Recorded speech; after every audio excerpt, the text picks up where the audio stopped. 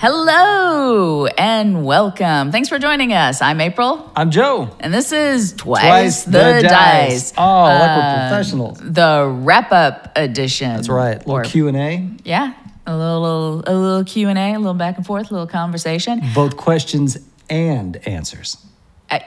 Yes, all of that. So what this is basically is the after party chat. So this is after the session, coming back together and chatting about the session. So this is following episode 1 for Crown of the Oathbreaker, which we ran.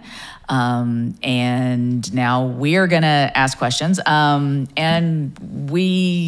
Since this is episode 1, the first time we're doing this, this is usually like our, like I said, post-game ritual, if you will. But we invite comments and Q&A from you. Q. Well, yeah, you're right, sure. We'll give the A. I don't know. You bring the Q, we'll bring the A, we'll meet in the middle. And that's right. Things are going to get just really crazy from there. That's right. But yeah, that's kind of the whole point of this. Yeah. And so if there's things that you're curious about, things you wondered about, whether it's why we did what we did, how things went, how character felt, player felt, DM felt, whatever. What do you want to know? Like, let us know your questions, and then we'll answer them in these Q&A wrap-up shows. Right. Or comments that you may have, or things like Anyway, let's have a conversation. Yeah. It'll all be good. Let's do it. So, that's that. I have questions. Then hopefully I have answers that match your questions. I can't wait. Do you have questions for me as a player? I will. I've prepared some questions for you. Well, that's, you rock. Can we go back and forth? Yes. Okay. Please. Can I go first? Please. Okay, great. How does running a solo campaign, really the prep involved in a solo campaign, how is that different from the prep in a group campaign for you? Specifically for you. Oh, okay. Right. Well, yeah. Oh, wow. You're going to jump right to the make me think question, but that's cool. That's cool. I'm here for it. I'm here for thinking. And you asked this question because I do currently run a group campaign, as well as we do so often do. We run the duets for each other, and I'm running both. So I think in preparing for group versus solo, the biggest difference, and almost it's like, but it is in fact the thing, is you have more players that you're thinking about. Right. And that's the biggest part of the difference between the prep is, whereas in a duet, all I have to think about is one person and what's fun for that player, what's their expectations, what are they hoping for, and then that character, in terms of the world and the story and what's building and happening. And of course, when you've got a group, then you've got to think about those players and characters in the game, in the world, and with each other, and so there's obviously a different dynamic. Combat is also maybe a specific area, and it's not just the scaling, right? Oh, well, in one you've got one player, and then the others you've got more, so you got to think about the scaling, the challenge, or the whatnot. It's not even just that. It's when you've got one player, even though I use party NPCs to kind of hopefully add to the overall experience of the story in the game, the camera, if you will, the focus is still on the player. So when you're in combat particularly, it's like, kind of how does that flow? Right. So that feels a little bit different. Whereas with more players and as in a group, the combat, not just again like the scalability from a challenge perspective, but the camera moves more naturally from player to player to player, and not having to think quite as much of the focus of, NPCs can have moments, but but it's still about the person, you know, who I'm running the game for. Right. So. Right. Makes sense. Did I pass? Yeah, no, that was a great answer. Cool. Players can throw a big wrench in stuff times. Stuff times. That's how English works. Yeah, players can throw stuff it all the time. a big wrench in things at times, and completely derail like plans that you had for plot lines or things like that. Did I throw any wrenches in the first session? Yeah. Like unknowingly throw any wrenches? So I wouldn't say throw. I didn't try to throw wrenches. Let me say. Right. I appreciate it. Yeah. No, and I wouldn't say throw a wrench, because I do try to really keep in my mind the plot, if you will, and like thinking about a story that's moving and coming together.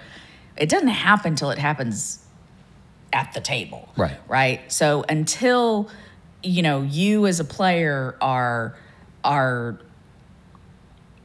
reacting, interacting, doing something, there is no story. So where the plot is going to go, that being said, yeah, I mean, I totally get what you like, because you do try to prepare, and so you kind of think, well, it could go this way and it could go that way. And yeah, so there's probably times I definitely get in my head. I'm like, oh man, especially, we've been married, 25 years, and we've been gaming longer than that together. So, I think it's easy for me to fall into that trap of going, oh, he's totally going to do this. And then you don't. And I'm like, well, but wait a minute, I planned for that.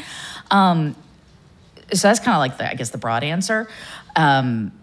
But this last session, did you do anything that I went, ugh? I think that maybe the only thing was when we were leaving Nangrath. So right at the beginning, you're there at the farmhouse. Oh, we're going to have some moments of, life change and starting adventure and, and I did kind of have in my head, oh, he's going to go around the town and visit with. And so we're at the farmhouse, we're getting ready to go, and then we were on the road. and I was like, okay, I had poignancy planned, but that's okay. That's okay. I get you. We're traveling, There were people. So that was I got to tell you, it was really interesting the way that happened, because I think that was a big misunderstanding on my part, because when you were first describing the opening of the session, you were like, you're on the road. And so I was like, oh, okay, we're on the road. We're starting off mobile. And I I tried to pull, which really, as a player, it's not the thing you do to say, well, hold on a second. Can we go back? But I was like, am I still at the farm? Can I get one more look at the farm before we leave? And so I didn't think about the fact that, well, now I could have gone around down there, because I thought, well, we're supposed to be on the road.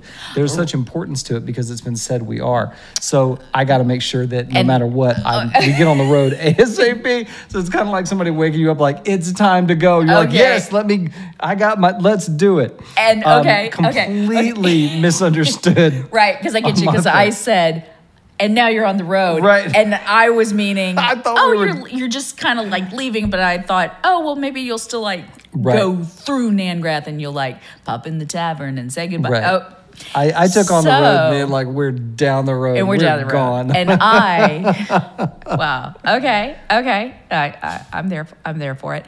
Okay. I have a whole bunch of these. I'm looking. I'm looking over there. I got stuff I want to know. Yeah. So, okay. So let's do it. My question, and I'm going to start with the pretty, basic, but I had a great time. Right? Did you have fun? Was it fun? I had it was a real good time. No, but serious, was it fun? Yeah, it was really fun. Okay, you did have a good time. I had a good time, yeah. Yeah. Okay, cool. What, as a player, right? Because we've talked about this before, right? You're not your character.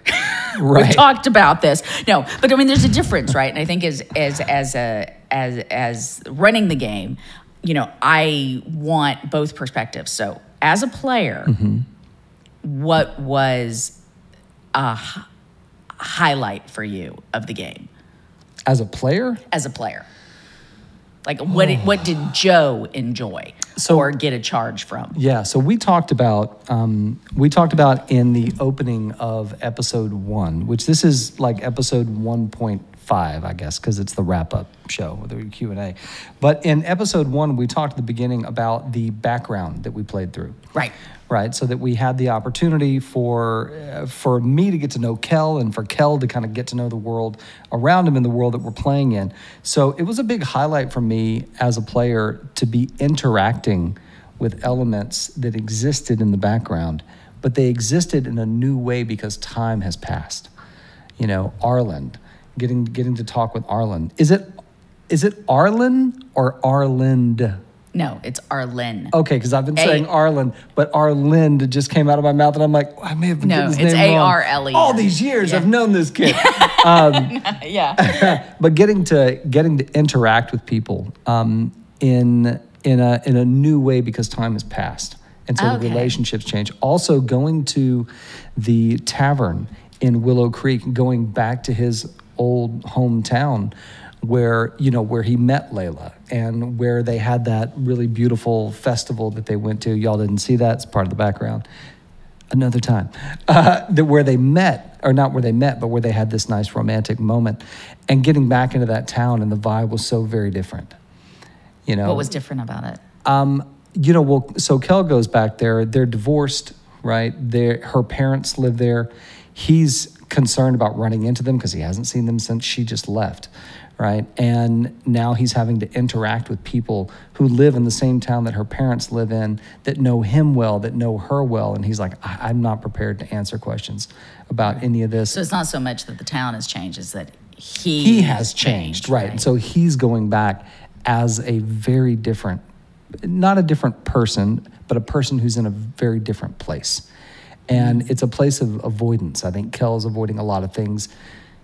For himself personally, he's avoiding some responsibility. He's avoiding a lot of things, and then going to this town. I mean, he missed it so much that I wanted him to sit. I had him sit at the window and observe people going by, and it was sad for him because he wanted to go down and see everybody, but he also weirdly didn't feel welcome. He kind of exiled himself. Nobody did that to him. He kind of did that to himself. In his heart, he exiled himself from that place. Okay. So that was really cool as a player to get to kind of explore those feelings of the character and that environment in a new way. Does that surprise you? And do you feel like playing through the background kind of gave that deeper connection to, as opposed to like if we had just written out your background and said, oh, he's from Willow Creek, because I said, hey, there's this place that you can be from, and it's Willow Creek, and that's cool, man, right? And this is kind of like what it's like. Right. But actually, because we played through this session. Totally. Right. Totally. Okay. It was completely different. In fact, seeing the Harold, who won like the pie eating contest, I got so enthusiastic seeing Harold, and you were like, yeah, I mean, he's taking better care of himself. I will be honest right now in this moment. I'm like, okay, one of them is Harold and the other one's Howard. Howard is the bar owner. Harold is so his glad son. You can remember that means so much to me. Only because it's also helpful. I only remember because I kept saying Howard so many times and talking to the bartender. But I got so excited as a player seeing Harold when you were like, he's come a long way since his pie eating days. When I'm like, oh my God, I was so overjoyed. And I think I think playing through backgrounds we've never done that before. And it's now one of my favorite things. We're definitely going to have to do that again because it deeply impacted what the world felt like for me as a player and the way I was able to interact with it as Kel. It was so really cool. great. That's so cool. Yeah. Yay! Yeah. Yay! Good. We did that. Good job. You did that. You did that. Oh. Is it my turn for a question? Yes. Yeah. Okay. Great. What drew you to Crown of the Oathbreaker? Y'all can see behind us, we've got, this is all the Wizards of the Coast stuff. We've got the adventures and all these things, but there is a ton of other third-party content all over these bookshelves. A lot of adventures that you could have run. I just believe in proper categorization. So like items belong with like items. That's right. So. There's a lot of stuff kind of on the edges here, including a metric ton of Kickstarters. You're like a gold star Kickstarter person I did now? get an email from Kickstarter thanking me for being like a super backer or something, which allows me to Just participate in more Kickstarter surveys. And participate more and do more Kickstarters. Yeah. So what drew you to Crown of the Oathbreaker? Out of everything that we have, you went with this brand new, huge campaign. 916 pages. Wow. Yeah. Yeah. So my favorite genre, I love epic fantasy, high fantasy. I like big magic. Can we please have a wizard at some point that does some serious Just big evocation? He's like, I like big magic. Yeah, we're bringing it. Dr. Magic. Yes. Oh my God! Please make Dr. Magic. Right. an He can be a NPC good at friend some with Dr. point. Alchemy. Yes. You know why? Because that's alchemy, baby. And that's magic, baby. What? Did we just become best friends? So sorry. Yeah. Crown of the Oathbreaker. So, Crown of the Oathbreaker it's this massive tome. And I think when I was first talking to you about it, I made the joke, and I didn't mean it in any kind of like negative way. I was just totally serious and awesome. It's like when you read through this adventure, they threw everything and then the kitchen sink to it, but it's fantastic because it's just adds more as you go through the adventure. It's just one more layer of this, and then this, and then this, and then it gets bigger. And the way that it was brought together as there's this survey where they had several thousand responses, right. And it was this really extensive survey of asking all the questions about, how long everything from play styles, like how long do your sessions usually last, and to what kind of settings do you like? Do you like going to the Feywild? Do you like going to dungeons? How do you feel about manticores?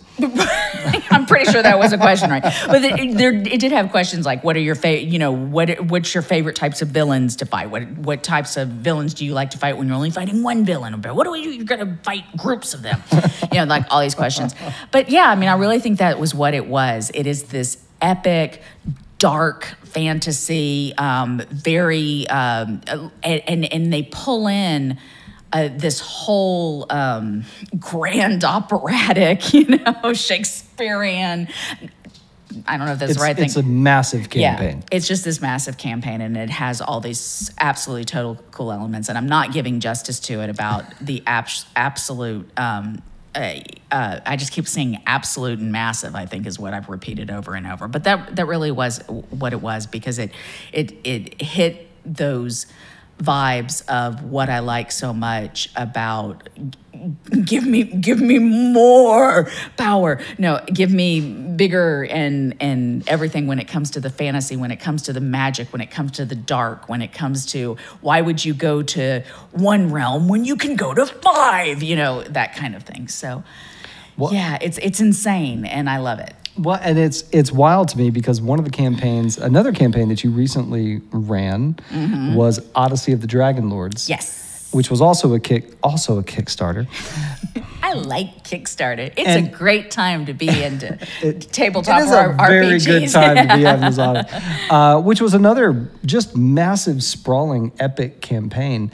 And you created so many incredible moments with that, from things that you found within the community that were in the book to things that you came up with that you added to it.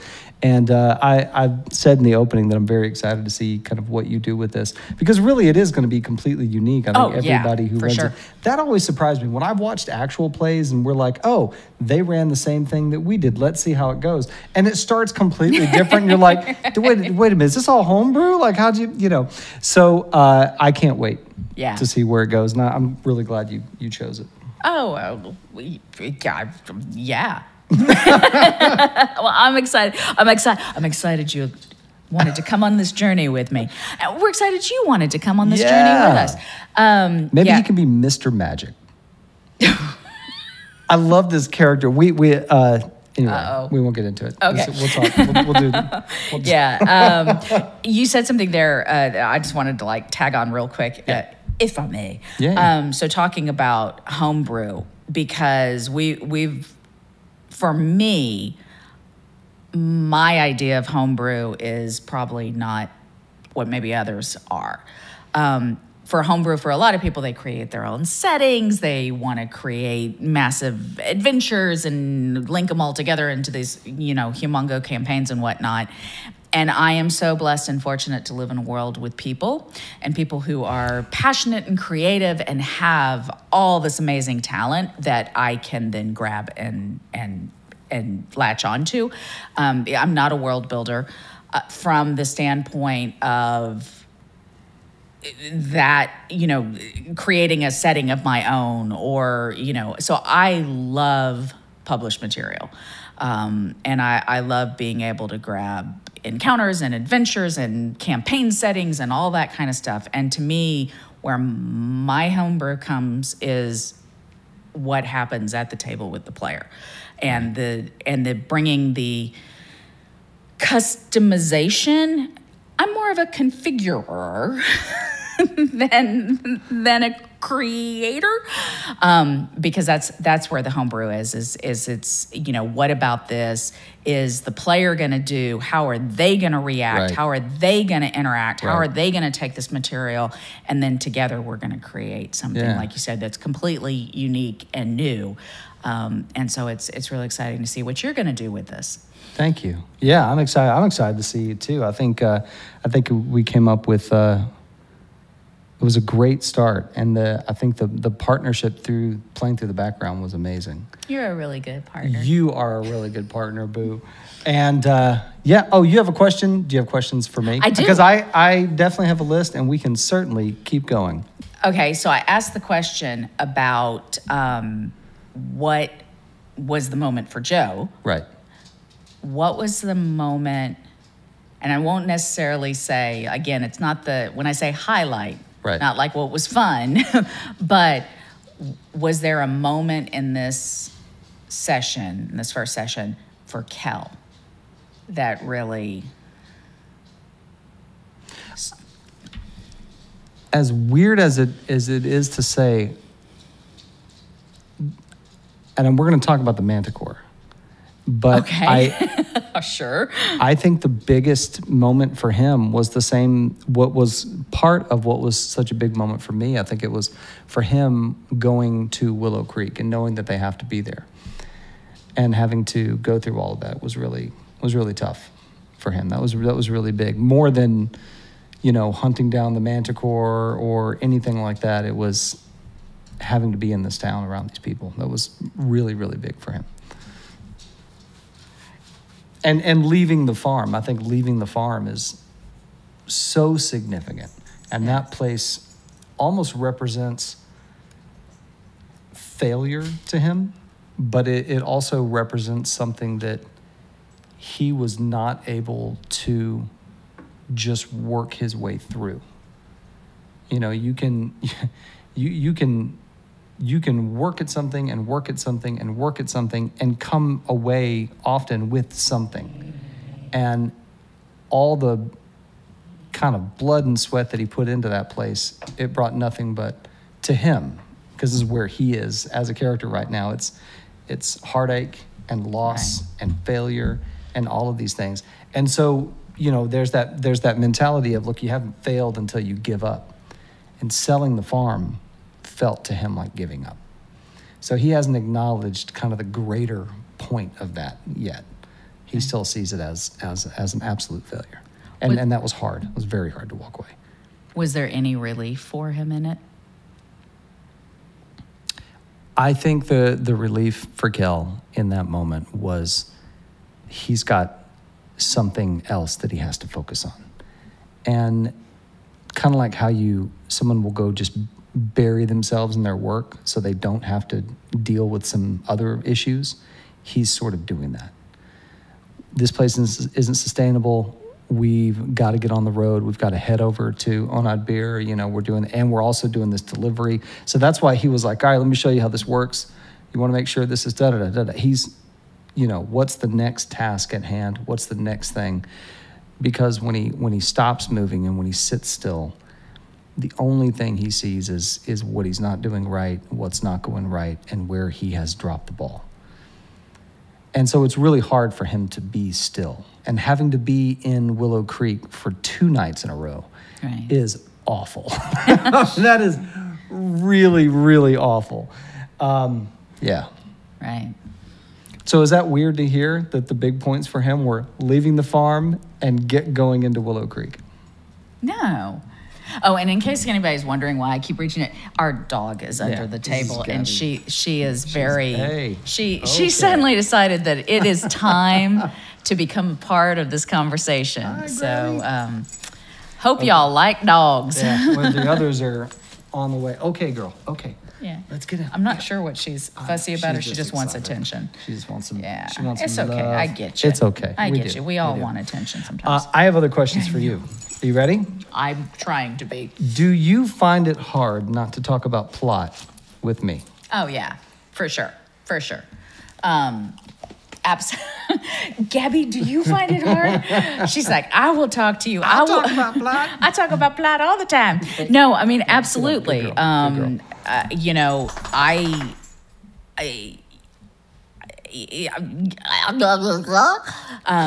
was about to say I want to talk, and obviously that didn't. My attempt to make words right then. Words are hard. Yeah, no, I mean that's really. There's not like a bigger answer to that. It's just yes. Yeah, I know, and right? That's fine. That's a great answer. You can ask away. You can fire away. Yes, the answer is yes. Yeah. So my question is the dream.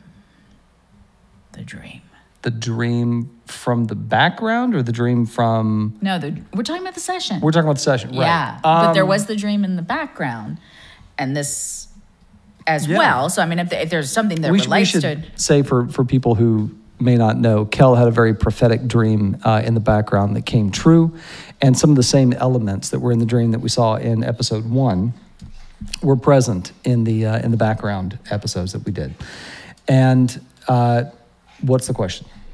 Sorry, I was clarifying. I don't remember what the question was. Like, I didn't think I got to the question. I don't think you got to the question. Yeah, no, I think I just went, the dream. That was the question. But it kind of is. So in the dream, because I don't want to assume. Right. So Kel reacted to the figure that then revealed itself to be Kel. Himself, right. Right. But his initial reaction was to run charging and say, you know, I don't want this. Yeah. So tell me about that. I think that when he, I mean, the first thing that happened I think when he was having the dream, it feels like something that is forced on him. All of this feels very forced on him. Right. Kel does really well with things that he feels like he can control. I think even in the background, when I was looking at backgrounds for him, I found this, the caravan master, the wagon master kind of, and I was like, oh, what a kind of a fun thing. Like he knows the roads, and we came up with this whole thing with him and his dad, and they worked together. But like one of the flaws in there is, or one of the bonds or something like that is, early to bed, early to rise, this at least I can control. Okay. And I was like, wow, what a great thing for him to, with all of his issues and the stuff that we baked in. And so this is something that he can't control. He feels powerless to himself. And himself, he's like, I am the thing that I should have the most control over. And he doesn't. Right. You know, being able to lay hands when he healed himself, you know, for the first time. And he was like, what is that? All of these things. And of course, now being able to kind of call on that anger and that fury. And of course, you know, he's divine smiting things. So he doesn't understand it. There are no answers. And he doesn't like that. He doesn't like that it's vague. He doesn't like that he doesn't understand it. And plus the connection with his mother, with the ring, with the black and white. Right. And so that all frustrates him and angers him. And he's like, I'm not asking for this. And I'm telling you I don't want it. And yet, at the same time, he's using it. Right. You know, he uses it to take... Because it's a tool. Because it's a tool, right. So he's using it to, like, take down I'm not foes. trying to, like... No, you're assume 100% right, because it's a tool. He's like, well, this is something I can do, I'm going to do it. But, of course, in his mind, he's like, if I didn't have this, I wouldn't, but I have it, so I might as well use it. But when confronted with what he thought was the source of it, right, he was like, I'm going to let you know right now. And, of course, then it turned out to be him. So is it okay if I ask then? It's a two-parter. Sure, yeah. And it's still on this. I like this. Two-parters.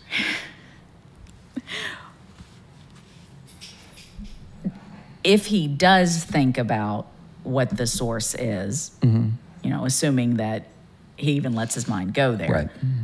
what does he have any thoughts on what the source of his power is? I think he thinks it's connected to his mother. I think he thinks it's definitely at this point connected to something divine. Okay. I don't think he's not blind to kind of the symbolism and the potential in the symbolism. It definitely, to him, he believes it's something divine, but he also sees, he's one of those folks that sees that as a lot of trouble. Right. You know, he has a hard distrust of organizations, of groups, of people, and enigmatic figures that he does not know. Is that because of his mother being a big part of it? in prison? Yeah, Okay. his mother being imprisoned, the whole thing with the king, like all of that stuff, I think to him there's a huge amount of distrust. Right. There. And when, of course, he sees in his vision, which I had no idea. I mean, I don't know any of the stuff that's going to happen because, you know, April's not going to tell me anything that's. I'm very enigmatic. The only thing I know is what I know. Look, people only know what they know. Yeah. That's become one of our favorite phrases. But when it whipped around and it was Kel, I think it totally rocked his world. I didn't see it coming as a player. And like, on the one hand, how do you not see that coming? Like, I'm thinking about like Star Wars. I'm thinking about like all these like moments where it's like the thing in the dream turns out to be you. What a great trope. And you pulled it off in such a way that I had no clue that was going to happen. Really? Okay, no cool. clue. When I kept thinking as a player the whole time, number one, I'm thinking, don't think about this. Just do whatever, you know, kind of the route that the character would go. It's not my job as a player to figure out who this is. It's my job to portray what the character would do in this situation, right? In line with the game and all that kind of stuff. So, but when I did find myself thinking about it, I was like, oh, I'll bet it's his mom. Oh, I'll bet it's like a divine being. Oh, I'll bet it's like a king or some priest or just some like enigmatic figure that he hasn't met that's going to be like the voice behind. Because obviously, if you've watched episode 1, you know that Kel is a paladin. He has already exhibited some of the abilities of his, what is it called? It's features of his class. Yeah, features of, right, his channel divinity, right? He's an Oath of Conquest paladin. And so I thought it was going to be something connected to all that. I had no clue it was going to be him. And of course, seeing what he did, that just angered him even more, to be told, you're going to do this or you're going to be this. And he's like, I haven't chosen any of that. Right. And I'm not going to be railroaded into being something. Because he also, which he is, right? But he hasn't figured out what he's supposed to be right now. Right. And on the one hand, Kel's a pretty filled out character, and I feel very confident with making choices, you know, for the character that are complex choices. But he's still really in a dark place trying to figure himself out. And then all of a sudden to have what he feels this is thrust on him and honestly has been haunting him for a very long time. So it was super great. I should say that was a huge moment. I mentioned like Nangrath and that. The dream was massive, just massive. Well, okay. And before you go, just one rule, the two-part of the two-parter. Oh, I thought that was the two-part. No. Well, we touched the first one. 2.5. I love these 0.5s. Go ahead. Was when the figure turns around and it's Kel confronting Kel. What was Kel's first reaction to that? I think he was stunned. Just stunned. I mean, he woke up in that moment. But if the scene had continued to play out and he stayed in the dream, I think he would have, he would have dropped his axe. He would have stumbled back before pausing a second and then picking it back up. I don't know what he would have done because that didn't happen. Well, and I'm not so much like what action he would, but what did he feel in that moment? Was it fear? Was it anger? Was it just I don't even know what to do with it? I think at first it was fear initially because there's a lack of understanding and being shown, hey, here's a picture of you 10 years down the road, and you're like, why, right? Why did I dye my beard purple and I'm dressed in a top hat? And, like, what is going on? Like, you're like, that's not me. And so that's the kind of reaction that he had was like, that's not me. Why are you showing me this? Because he feels forced. Okay. Something's forced upon him. So, yeah, I think it went from fear to anger very quickly, which, it tends to be the route that he takes. Right. He goes to that pretty fast. Yeah. Pretty fast. Are you ready? Yes. Okay, this is my last question that I have because I switched up the order I intended originally. Oh. Did you feel uncomfortable about the manticore getting cut down while it was trapped? Yes. Yeah. So the manticore being there, right? I thought about a couple of different ways that encounter could go. And I was like, it could be like a two-part threat thing, which it was from a presence, but an actual from a combat, like first you have to fight the Ettercap, and then once that happens, and then the, manticore is breaking through, and then it breaks through, and now you got to fight the manticore. Yeah, I was so worried that thing was going to get loose the whole time. I was like, we've got to tear down this Ettercap as quick as possible because that thing is coming. And that was the route that I decided I more wanted the encounter to play, was the manticore is there. There's this threat of it that kind of drives, the urgency and tension around while you're fighting the Ettercap, right. Of like what's going to happen.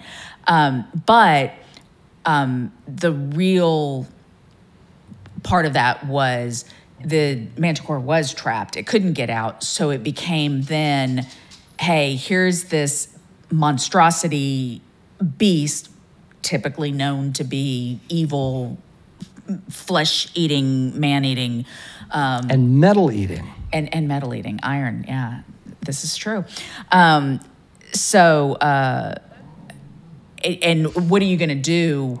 Do you leave it there? Do you free it? Do you kill it? What happened? And so the choice that I thought it would be more interesting for you as a player to go through that with, especially Kel, where he is on his journey. So I left it there as kind of like a moral dilemma. But yay, this is where we get to admit the things that happen at the table when you're running. And for whatever reason, you don't do things as planned. What was the thing? So manticores can talk. And we had already demonstrated that the manticore was capable because it had been roaring throughout the encounter.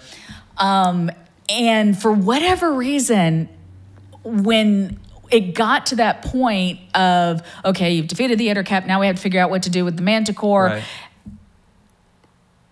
And I don't know what, my brain literally just went, because you didn't talk to the manticore, therefore it didn't talk to you, as opposed to me having the manticore say something. So I think I just decided in my headcanon after was that, well, this manticore couldn't talk. He never I don't know why, but like he wasn't that type of Manticore. He wasn't talking Manticore. I don't know. He's not that kind of He's Manticore. not that kind of Manticore. Look, he's not into it. Yeah, but so to answer your question about, was it difficult? Yes, because like I think you were even saying it in the session, Joe is really struggling with this because it doesn't feel right. I did. I had a really hard time with that. I mean, on the one hand, Manticore, right? This thing is going to get out and it's going to go right back to hurting people. We have to stop this thing. But it was trapped and helpless and all of this stuff. So I felt very conflicted. You know, it's kind of like that moment where like you can know what the right thing to do is, even if it doesn't necessarily, you're like, this is the really hard thing to do.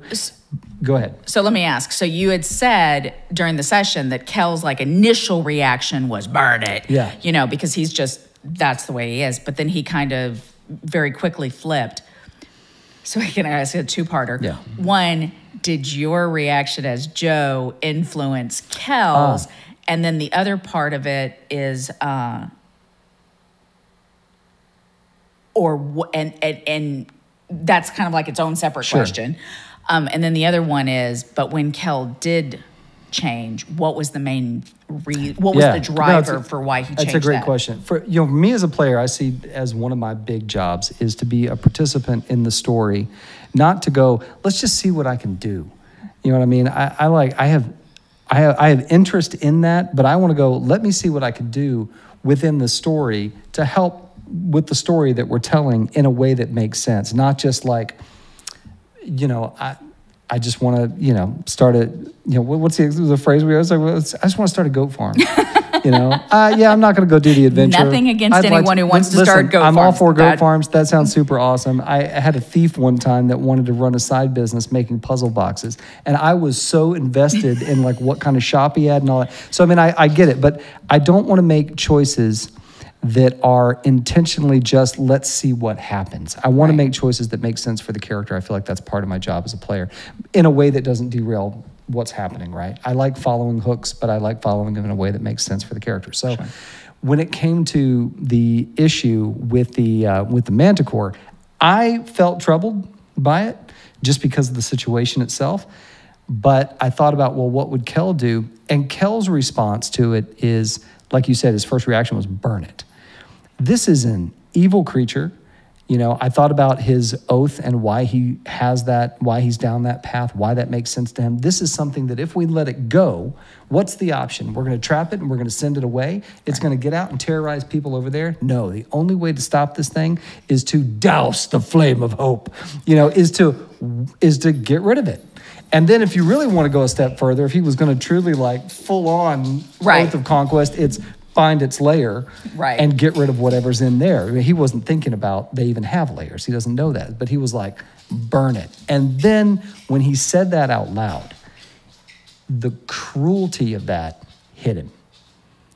And that's why and so that wasn't Joe as the player saying, wait, stop. That was him as the character saying, wait, stop. We don't need to cause this thing undue harm. And so it was a real moment for him also acknowledging that his first reaction was burn this thing down.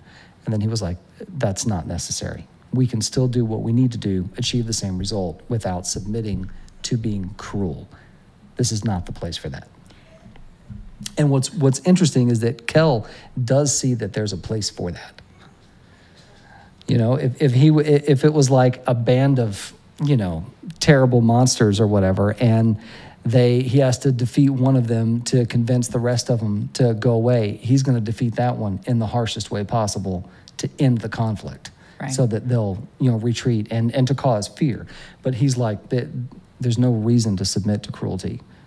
We can just do this. So it was an interesting moment having to make that decision as a character. Okay. As a player, I was like, I hate this whole situation. I love it, but I don't.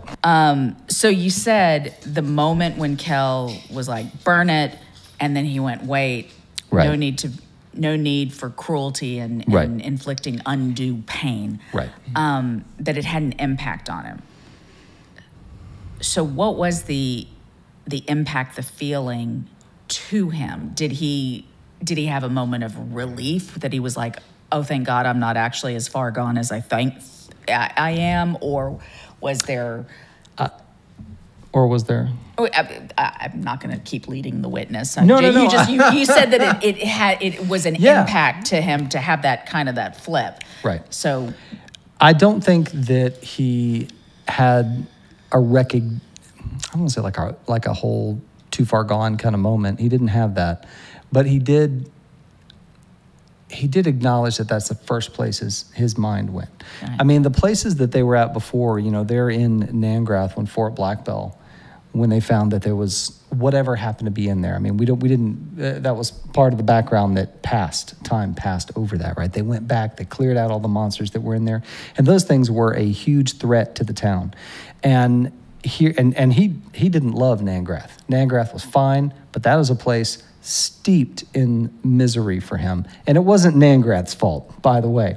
Also, most of the things that Kel sees as sources of misery are his own doing. But and isn't that just the way it is? But Nangrath was not a happy place for him, but there were people there. And people deserved to live lives without fear. And he hates that. I think if there's something that Kel would attribute the word, put the word hate on, when people are having to live in fear because of something awful that looms over them, when there's a shadow over them, he wants to go beat that back until he has no strength left. I mean, it's a point of furious anger for him. He hates that. And so when Arlen was in danger in Fort Blackbell, and there was that hag spawn, I had never run into a hag spawn before. That was the first time. It was very cool. Also, Ettercaps, never fought an Ettercap. So when the hag spawn thing happened and all this stuff, and it's right in their back, right next door at Fort Blackbell, that was a big moment for him. And then, of course, this Manticore, so close to Willow Creek. Right. A town that is associated, that he feels uncomfortable being in Willow Creek because he also sees that he is a source of misery. He causes misery. That's what he sees. I ruined this farm. I ruined my marriage. I have ruined my relationships with people I had a chance to be around. He sees himself, I think, deep down as he just ruins things, and that's what he's good at.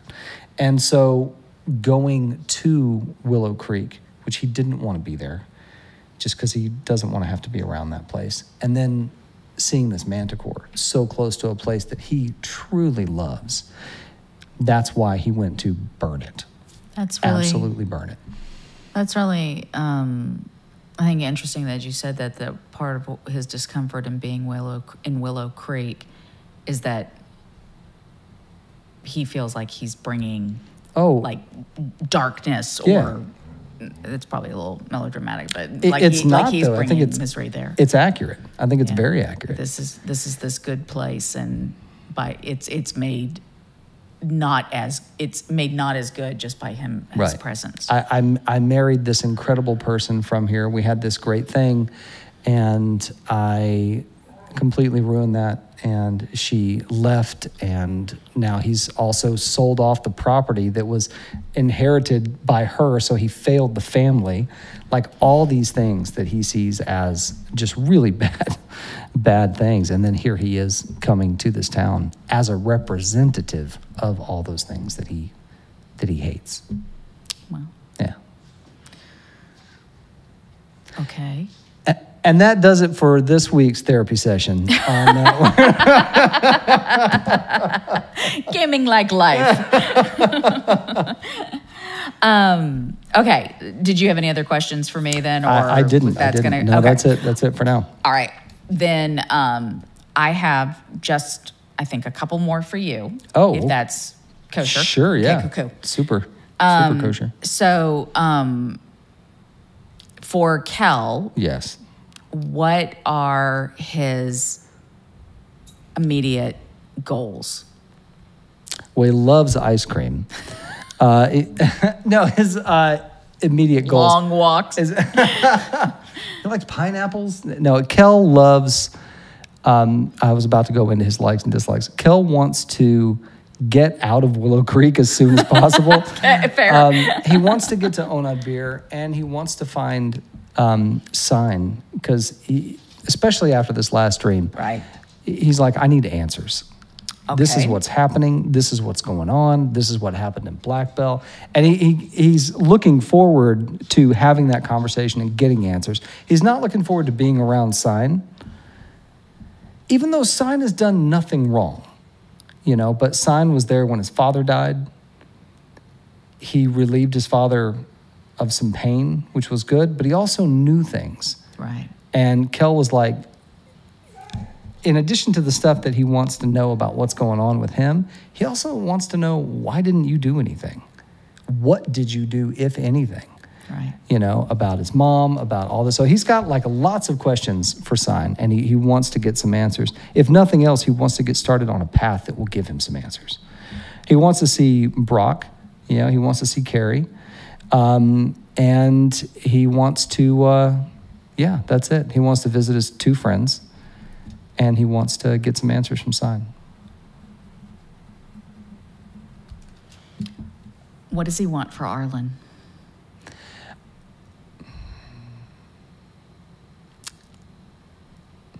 That's a great question. I say it's a great question because I have almost no answer.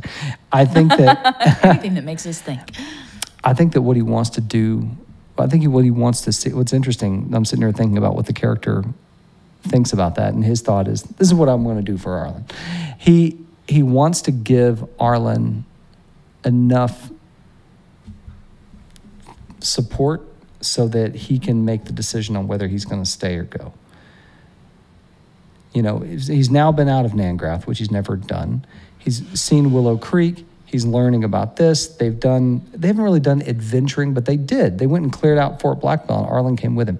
So he's not like, it's not like when you run a campaign, you plan a campaign, you're thinking about the party a lot, right? Oh, the party. And it's interesting in a solo because I don't think about the party, right? I do as a player with other players, but in a solo campaign, I don't think about that. So you may have characters that you form a relationship with that, Arlen's in the party, but I don't think about Arlen being in the party. He's like, I want to get him to Oathbreaker. That'll open up a world of opportunities there for him. He can go do whatever he wants to do. My job, Kel's job is to get him there safely, show him some stuff on the way, and I think I did right by him, getting him out of his father's house and getting him his own place, and now he can go do whatever he's going to do. So he wants to get him to Oathbreaker, and then what he does from there is up to him. Okay, so I have another question now. Yeah. Because I'm curious. If you're asking me as a player, do I want Arlen to stay in the party? I think Arlen's great. I would love that. But I think Kel very much sees it as, that's not, I can't pay you.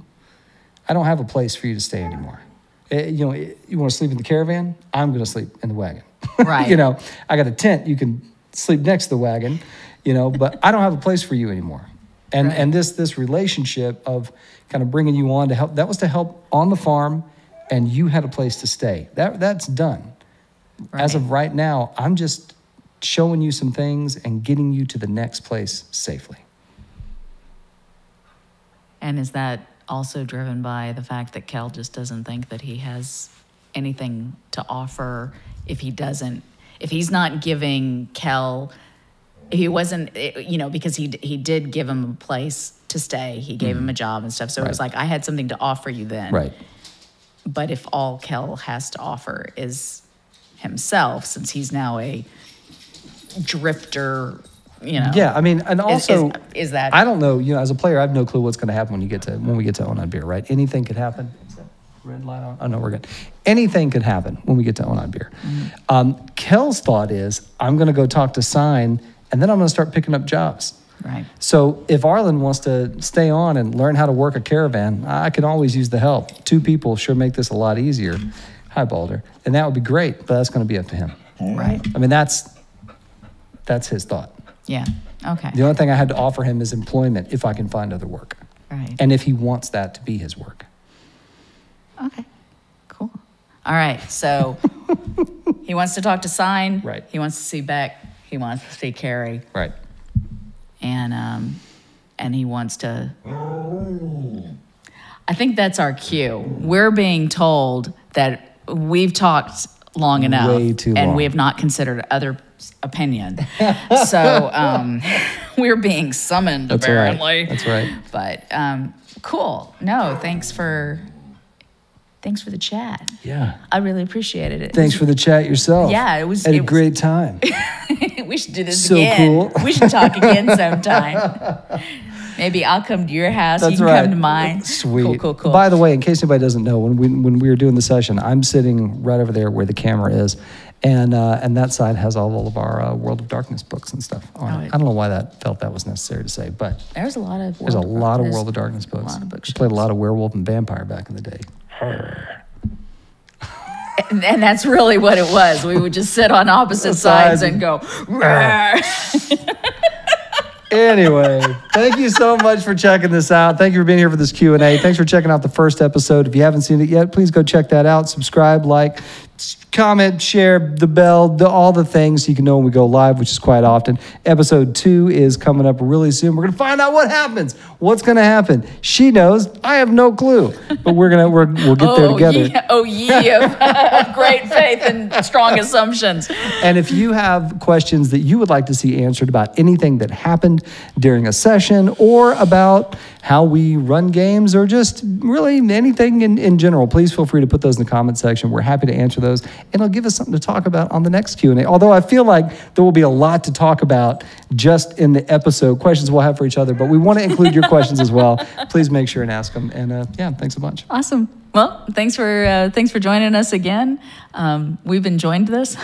There it is. All right. Y'all take care. Bye. Bye.